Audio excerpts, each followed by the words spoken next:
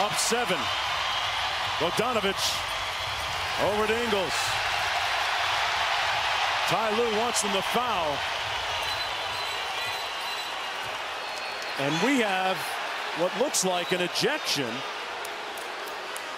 Scott Foster pointed at, I think, Reggie Jackson. I don't know, or Paul George. Donovan was on the ground. They were way away from the play, and he hit the deck and is in some serious pain. Trying to figure out what happened here. Mitchell favoring that right leg. Oh, and is it the ankle?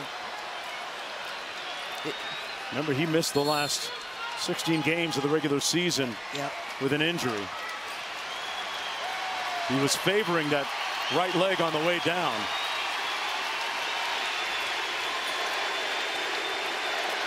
So it's just a foul call on Paul George. Yeah. It was just Scott Foster being really demonstrative with the call. Okay. I saw where you were going with it because he was so demonstrative.